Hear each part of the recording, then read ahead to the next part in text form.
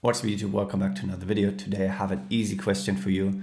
It's part of LeetCode study plan SQL 50, part of the select section. So the first one, most basic one, it's called article views 1 and it's also called LeetCode 1148. Let's get straight into it. Yeah, so this one's called article views. We have a table called views, which has an article ID, an author ID, viewer ID, and view date, basically storing information about who viewed which article on a website maybe.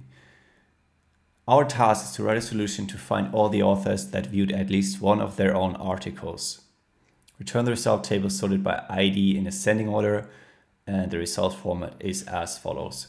So let's go through some examples. We might have an article ID 1 with author ID 3, and it was viewed by viewer ID 5 and 6 on a specific date. So we didn't have the case where the author viewed their own article yet. Let's find one. We have one here. So for article ID 2, that was written by author ID 7 and viewed by author ID 7 on this specific date. So it would be part of our output along with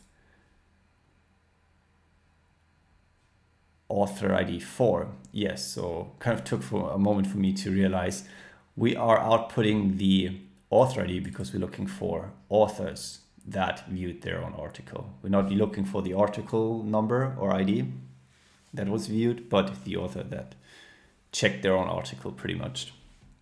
Yeah, so let's think about it and let's get into it. So what we want to select and have as output is the author ID, as I just made sure. So we're selecting that from our table views, going through our select from where, group by, order by kind of workflow. And yeah, next step would be to have that where filter. So we want to select authors where pretty much what we just did is we want to check where the author ID matches the viewer ID. That's what I just did, right? I went through the table and checked each entry. So here it's the case that for article ID 2, author ID 7 viewed the article because viewer ID 7 is in there. We don't really care about the date, but that's pretty much what we check for. So we say author ID should equal viewer ID. So that's exactly what we're going to put into our condition. So usually you would check in your where filter whether a author ID might be 5. We want to check anything that has author ID 5. So let's say maybe article IDs of author ID 5, like which articles were written by author ID 5. But we can also just compare to another column, in this case viewer ID, and then pretty much take one row and check different values. So we say author ID should be equal to viewer ID. We could have higher or lower or other comparisons. But yeah, here we just need to compare two columns within the same table. Yes, so this one seems to do the trick. Another thing we kind of need to make sure of is this first sentence. So we want to find all the authors that viewed at least one of their own articles.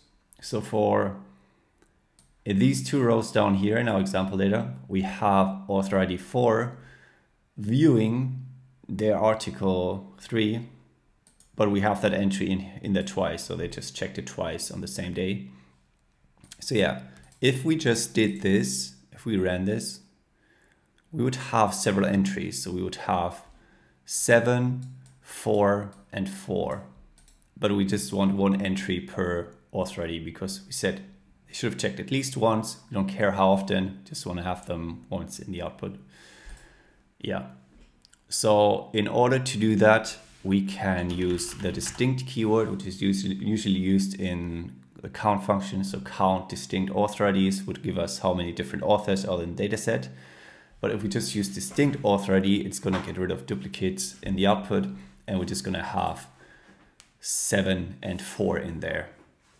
So that's going to do that trick. Yeah, so we have that in our output, but it's still not the right solution because we still need to order the result based on ID in ascending order. So we're gonna order by that author ID in ascending order. Ascending is the default, so I don't need to add that here, but I do for clarity. And this one should be called just ID.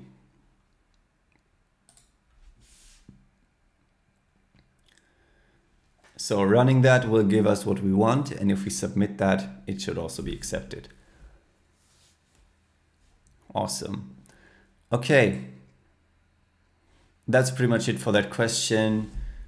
If you want to follow along and also go through the SQL study plan SQL 50, just follow my playlist on SQL 50. I have other playlists for LeetCode easy, medium and hard problems, and I also have a playlist for Stratoscratch problems.